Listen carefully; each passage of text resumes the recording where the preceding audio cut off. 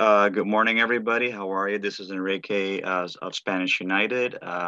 Today we have a very special guest. I have Catherine Lee. She is the mayor of Alhambra, California. Would you care to introduce yourself, Mayor? Yes, good morning, everyone. And my name is Catherine Lee. I'm the city council member for District 1 in Alhambra, as well as the mayor of Alhambra. In Alhambra, we have 5 districts, so each district's council member rotates in to become the mayor. So I was sworn in as the mayor on May 24th, 2021. And glad to be here. Awesome, thank you. So you recently became mayor not too long ago. That's correct. Perfect.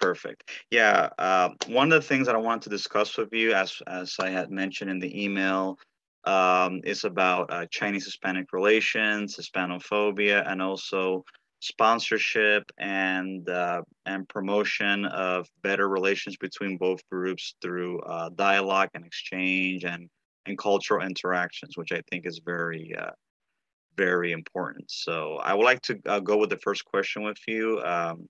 Which has to do with Chinese-Hispanic relations. I go to San Gabriel a lot, and I see that the Chinese community over there in that area is very prosperous. Like all of that area of San Gabriel is very nice and prosperous and whatever. So I wanted to ask you.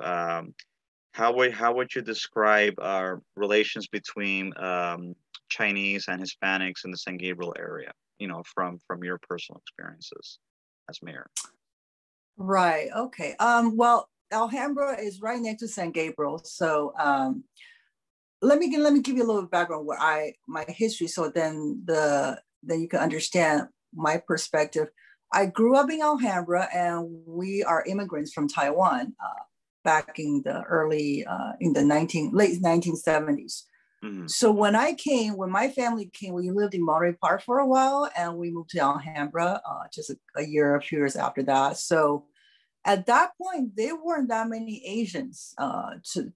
People might be surprised. In my class, probably in my grade level, I could count maybe under 10 Asians. So the demographic of San Gabriel Valley, or for that matter, Alhambra, has changed tremendously in the 80s and 90s and so on and so forth. So the city of Alhambra right now, which is fairly similar to San Gabriel, or maybe most cities in San Gabriel Valley, we have about half of the populations are Asian Americans, mostly Chinese Americans, and there are a lot of immigrants as well. And we have about 30% or so Hispanics and 10 to 15% white, and so on and so forth. So Alhambra is a city of very diverse population, and that's how I grew up. And I'm very used to that diversity, and that's why I chose to stay in Alhambra even after college. So that's basically the demographic of Alhambra. And I actually was a teacher as well with the Alhambra School District. So I think you mentioned about cooperation, or is that just, should I just move on, talk about? Yes, cooperation, yes. Yeah, okay, that's what I'm gonna go to. The reason why I brought up my work experience as a teacher with the Alhambra School District is that in the classrooms, teachers have always been really emphasizing cooperative learning for young kids. So that is a perfect opportunity for our youth to grow up to learn how to work with each other across all racial divides. So in the classroom, you can imagine, is a microcosm of the general demographic of Alhambra and Monterey Park. And so my classroom was fairly similar to the demographic of Alhambra. It's very diverse. We also have some Middle Eastern families. And so that was a very good environment for our students, our youth, to grow up, being able to cooperate and have conversations and in class and also on the playground. So, and I think city of Alhambra, to me right now, and I think because of the classroom environment that kids grew up and they are used to that diversity, and I feel that it got carried into the city as well.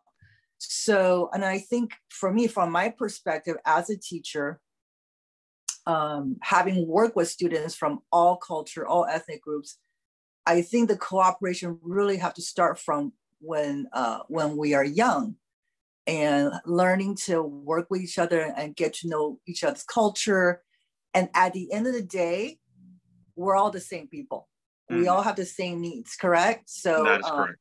Yeah. So I think the educators are the key people, as well as administrators are the key people to instill that cooperation, the spirit of cooperation, and the importance of respecting each other, regardless of our differences. And like I said, the kid's going to find out after a fun event, they're just people. They all want the same thing. So, I'm just really I think I'm very optimistic with that kind of approach. Cooperation from residents when they're young, and many of them choose to stay in Alhambra or the San Gabriel Valley. Mm-hmm. Yes, because I feel that it's very important that cooperation starts young, and I think that also helps in promoting harmony. Because one of the reasons why there is stigma against different people is because people are not used to interacting with other people, and when people don't know each other or know about what they are, human nature, causes us to look at the other person as the other, instead of, like you said, we all have the same needs and wants, whatever, we're just different in different ways. So I think it's very important that it starts young. And also that I also believe that if there are cultural centers, like for example for Hispanic people, that's one thing that I notice, that every time I go to the San Gabriel Valley, Arcadia, Temple City, Monterey Park, etc., that there are cultural centers and community centers like for Asian people, which is open to everybody. But I noticed that there's a lot of investment and resources into the people. And every time I go to like Hispanic areas, I see that there is a lack of resources and funding. And I myself, as a civil activist and a founder of my own organization, one of the things that I'm trying to do is get sponsorship to try to establish community centers in Hispanic areas, and I'm basing it on the San Gabriel model, because from what I see, you know, juvenile delinquency is very low and crime is very low in those areas, because you have not only a tight knit community, but you also have centers and places where the kids can go and get tutoring and after school programs. You don't really see that in Hispanic areas. So Yeah. that's a concern, and that's one of the reasons why I'm trying to get sponsors, because I feel that the Hispanic youth is very much at risk. And since we are growing in large numbers, if we don't get them to start early and getting education, getting themselves in the right path productively, it could cause social and moral decay later on.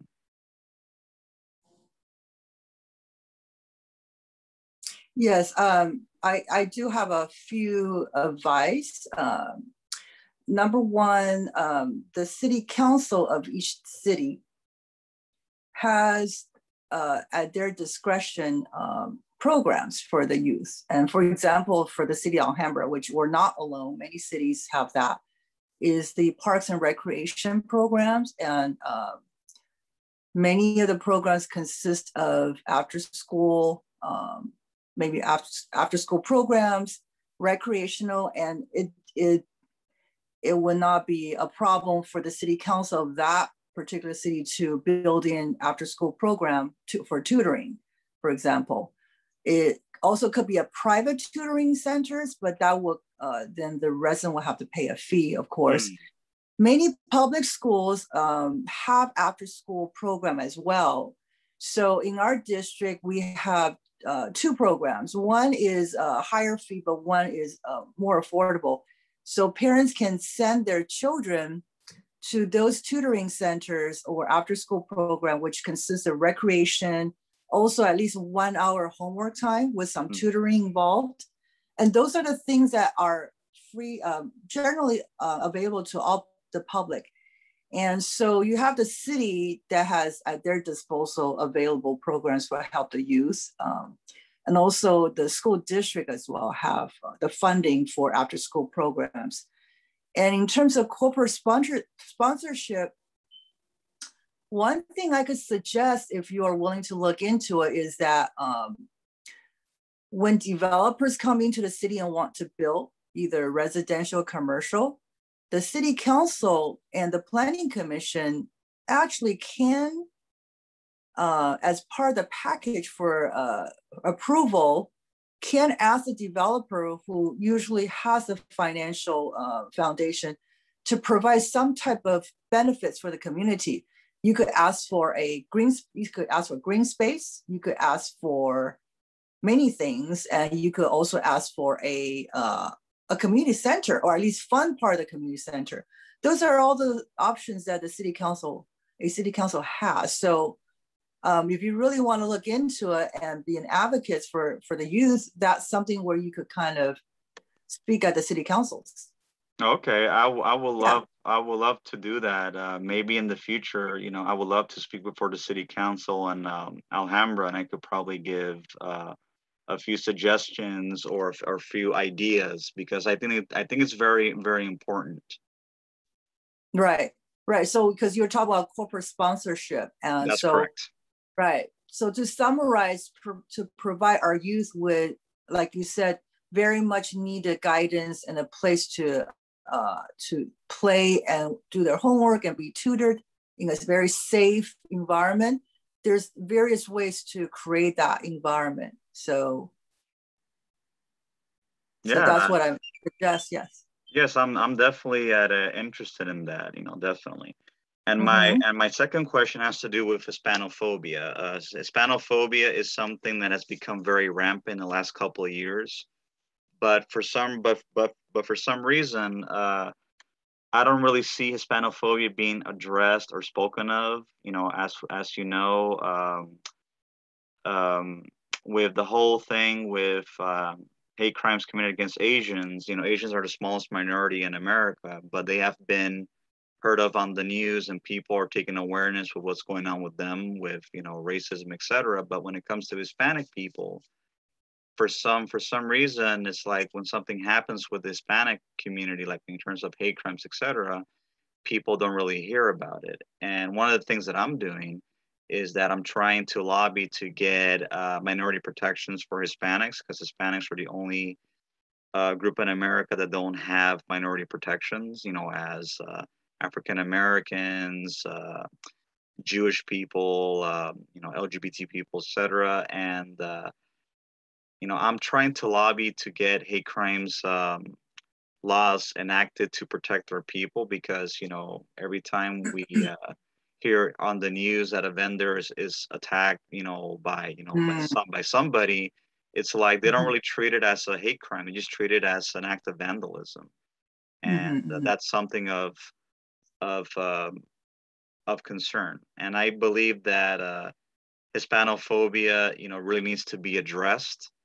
And I think you know, one of the things that the Asian community can do is partner, like with Spanish United, like with my organization, to try to work together in combating Hispanophobia. At the same time, we can work together in addressing Asian hate, you know, anti-Asian sentiment, because both groups are being attacked in different ways. And I believe that you know, to get awareness to be done, we need to speak about these things. And I think it's very, very important, you know, because when people don't speak, you know, nobody knows what's going on and falls on deaf ear.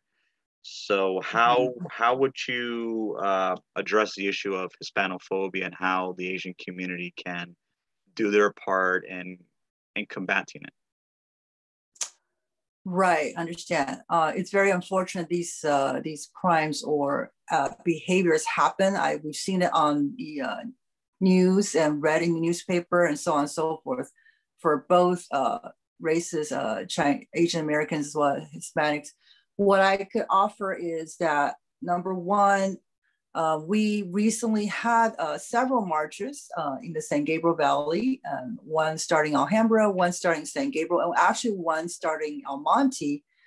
And it was very, very wonderful to see that the Asian Americans as well as the Hispanics were together in those marches, and also African Americans as well, and some whites. So that said, I think on one level, we can actually work together and do start some very peaceful marches or having banners that are very much positive to accepting all race, all cultures.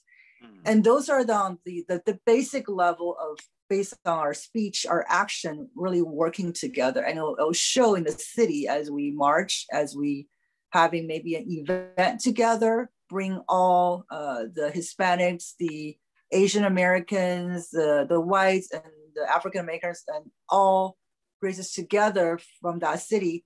So that will be the action of either, usually the city council doesn't get involved with these peaceful demonstrations or marches. It will take someone to organize that. Perhaps you could do that. And, and you could connect with the leaders of Asian Americans. I could try to email you some of the groups I think could be helpful for the San Gabriel Valley. So, and during those marches, the city council members were attending as well. So that really helped the residents to understand that the city leaders are also involved and very much interested in making sure that there's harmony in the cities. And on another level, in terms of hate crimes in general, it's very unfortunate that happens. One thing I would like to say is that it really is the individual behavior, not the entire race. And I've said that to another reporter.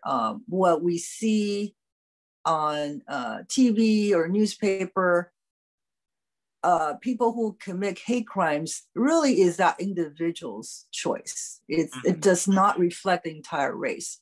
So I think that's really important point to point out, and I'm sure many people understand that as we have neighbors who are very diverse population. Like on my block, I mean, I have, different races, different culture represented on my block. So neighbors know that these are just individual behavior that who choose to commit hate crimes. So, but we certainly could help to support each other.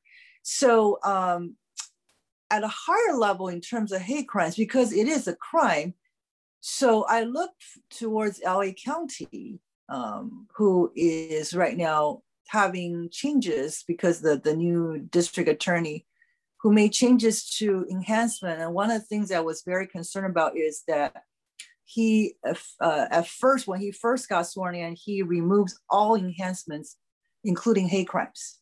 Oh, really? So it was, yes, yeah, you could look into that, George Gascon. And so it was under his umbrella of reform, criminal justice reform.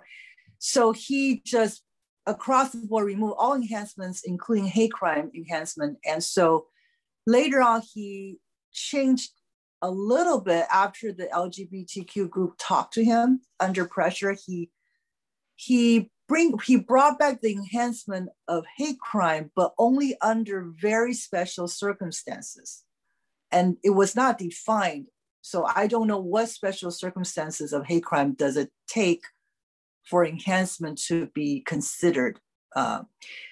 So if you want to look into that, that's a higher level where the county justice system right now is not exactly helping with putting out deterrent for hate crimes, because the consequence is not there, or the consequence of hate crime is very weak. And that is something I had looked into, and I wrote a letter to him addressing the policy change. And it doesn't help in this climate. It really doesn't help. it sends a very weak message to those who choose to commit hate crimes. So. Oh yeah, because Yeah. when people do these things, it's like, they'll only be charged, let's say, with assault, but they'll get less time. When you have these hate crime enactments, it gives them more time in addition to whatever they did. So I think that is something of concern, and that is something that I'm definitely gonna look into. I was not aware of that, because that's what I'm trying to do with my organization, because Mm-hmm. I just feel that since Hispanics, they're not defined as a race, they're defined as an ethnicity. Hispanic could be of any race. Mm-hmm. Sometimes it's hard to prosecute people that do crimes against Hispanic people, because you don't know what they are, ethnic wise. So I think it's very important that a hate crime definition gets defined by national origin in addition to race, because Mm-hmm. it's getting out of control. Like, I speak with different people that have gone through these similar situations, and in many circumstances, the perpetrator that does the harm to them, sometimes they serve little to no jail time, or they don't get prosecuted for doing a hate crime. They get prosecuted, let's say, for a mugging, or that Mm-hmm. type of Correct. thing. But but yeah, that's Yeah. something that's of concern. Right. And I think because since we're talking about crime, it's something of a more serious level. For example, I think a few months ago when there was the march against the anti-Asian hate crime march happening, I think in another city, there was a driver who blatantly drove into the crowd. Fortunately, no one was hurt, but the driver actually has said racial remarks. So it's very, very clearly of racially motivated, even though no one was hurt. But you imagine someone using a vehicle trying to run into the crowd. There should have been a charge of some sort. Oh, And absolutely. yeah, and there was no charge because there was just no consequence attached. So there's something that where all of us who are concerned about hate crimes really should look into at the county level. Why is it that the consequence is so weak, or there's no consequence whatsoever at this point, unless under very special circumstances? And he never defined what that special circumstances is. So I do encourage you to look into it, and you could probably talk to the DA's office if you're interested. Many councils have taken a vote of no confidence against George Gascon, district attorney. And there's nothing personal against him. I don't know him, but I think his policy, his reforms are very dangerous right now. It sends out a message that is not something that I like.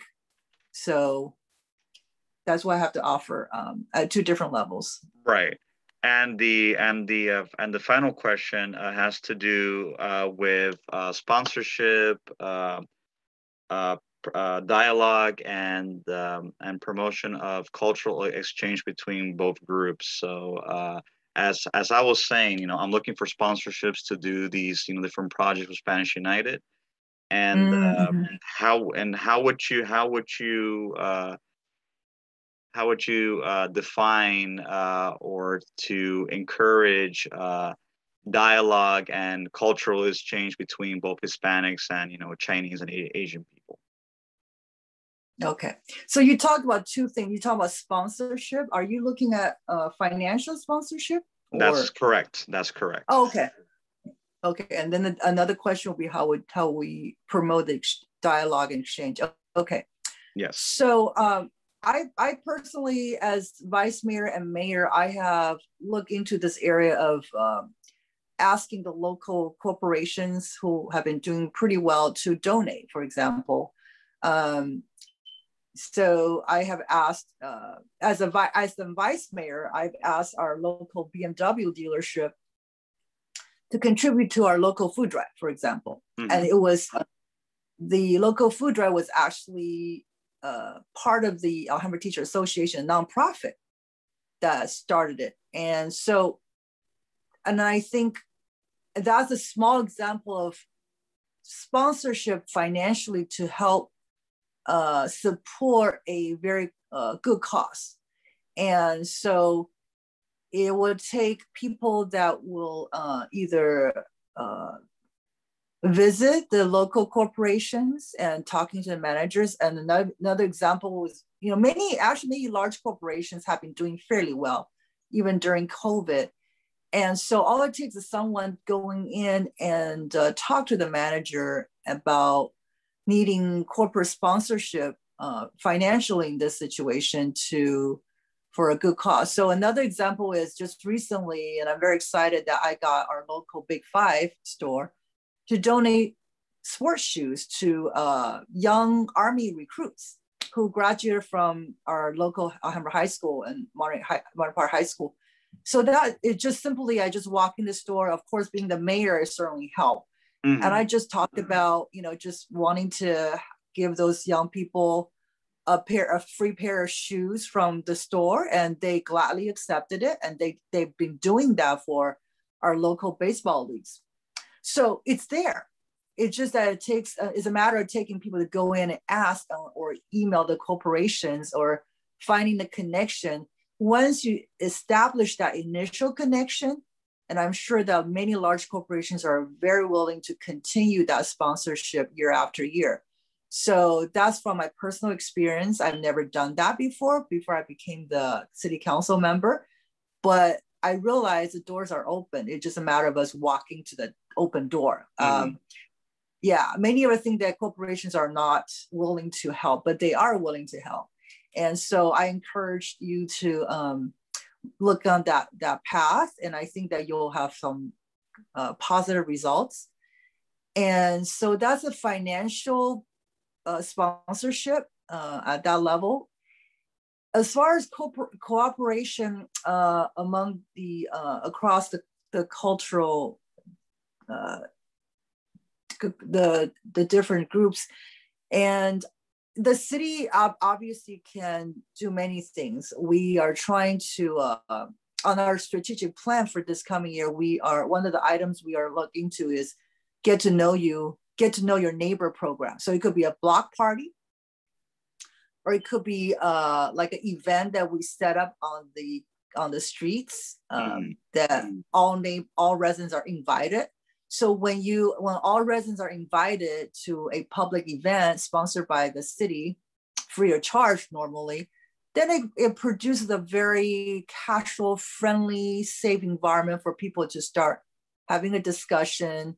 And especially when there's food or music involved, it's a wonderful environment. And so people got to know each other. I mean, many times, even as the mayor, I've lived here since 1978 in Alhambra. There are so many people have never met, and it's amazing. They could be down the block from me. Mm-hmm. And so I think it just takes the city and the efforts of individual neighbors to have a block party, to organize something, and you invite all the neighbors coming out. And I recently attended several resident events over some issues, and they've lived in my neighborhood for many years, and many of us have never met each other. Mm-hmm. So we're all kind of in our own house, minding our own business, but all you do is just step out and start helping your neighbors. And when you see neighbor, watering the lawn, you say hi. And so to me, my main message is to start at the grassroots level, individual level. Help your neighbors, be respectful, and watch out for your neighbors. Especially help your elderly neighbors. They really appreciate that. Yes. Yeah, absolutely. Yeah, and that's definitely something that I'm doing. I'm also trying to reach out to elderly Hispanic people that are pretty much home alone, and their children have to be out all the time. So that's one thing that I want to do, is also reach out to the elderly Hispanic people as well. Absolutely. That's a wonderful start. And because to me, it really starts at the individual level. Like I mentioned before, starts at the school level when for the youth. So instill in their mind, we're all individuals, right? And we all need the same thing. All our needs are the same way, except our languages are different. Some of us are bilingual. So I encourage the bilingualism at school. I sometimes find, hey, who's bilingual or Right. trilingual, and just be proud of that. And so, as we know, we have many immigrants in the San Gabriel Valley, Hmm. and that is something that educators, as a teacher, I really emphasize the importance of keeping your culture, keeping your language, even though you're an immigrant, you're learning English, but don't forget about your roots, your Exactly. culture. Yeah. And so I think if we all work together, even at the city, as city leaders and as residents and as advocates, like you say, I think we could really make a lot of strides in this area of cooperation. I agree with you, and that's one thing that Spanish United does is that not only are a civil rights organization, but we're also promoting pride and also preserving our traditions and customs because Hispanics out of all ethnic groups are uh, being put under a lot of pressure to assimilate and to give up their language and give up their culture and because they believe because a lot of spectrum both on the left and the right spectrum are conditioning Hispanic people, especially immigrants, that if you want to reach the American dream, you have to give up your identity, and I think it's counterproductive because when people lose their identity, their morals and their values and customs they just disappear and they have no identity, and I think that also contributes a lot to social and moral decay and also to juvenile delinquency. I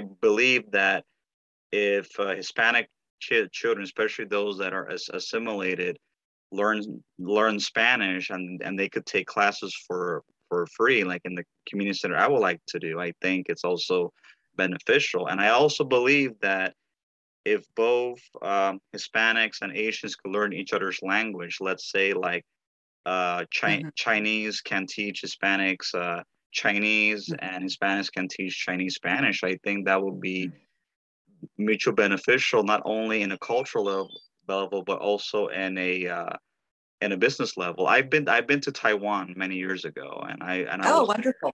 I loved it. I had a very good time, and the little Chinese that I know was able to get by. And I believe that there's a lot of business potential between both groups. But I think if both groups can learn each other's languages, I definitely think it could also establish a better business relationship and also on an equal footing.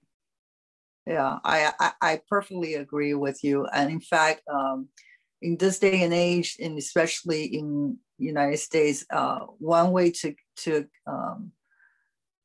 get a job to open the door is if you're bilingual. And Hmm. so, it's unfortunate that some are immigrants. Like for example, I immigrated here, very young, but fortunately, I was able to continue to speak Mandarin to my parents. That's how I kept my Chinese.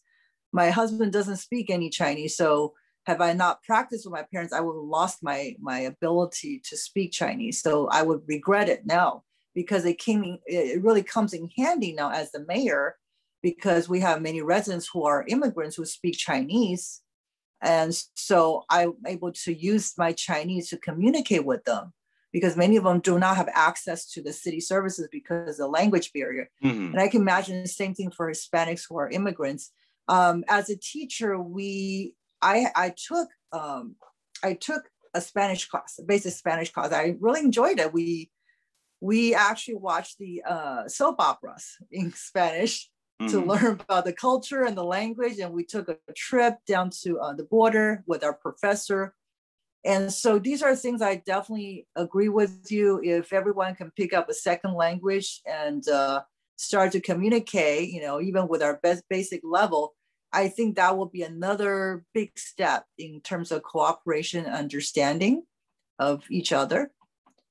So I do encourage that. In fact, I wanted to encourage that the elementary school have classes that are of a different language for students to take as electives. Right now, it's only offered and required at the high school and college level, but I think it really should start at the younger level as well, because that is the age when you could pick up a second language. Oh, absolutely. Because the older you Yeah, are, the harder it is to pick up another it is language. harder.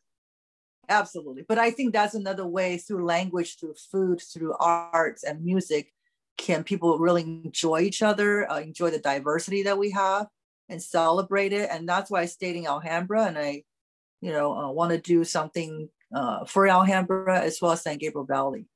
And I agree with you. The language is also another bridge to bridge the gap for that matter. Excellent. We just are at the end of our time. I want to thank you, Mayor. Thank you very much for coming on the show. I truly appreciate it. And we'll definitely keep in touch. And please email me that information about the sponsorship and funding and all that. And as soon as I'm done with the podcast, I will send you the link. Thank you. It's my pleasure to be on the show. And good luck. You too. 谢谢 Seijen. Gracias. Have a wonderful afternoon. All right. Okay. Bye-bye.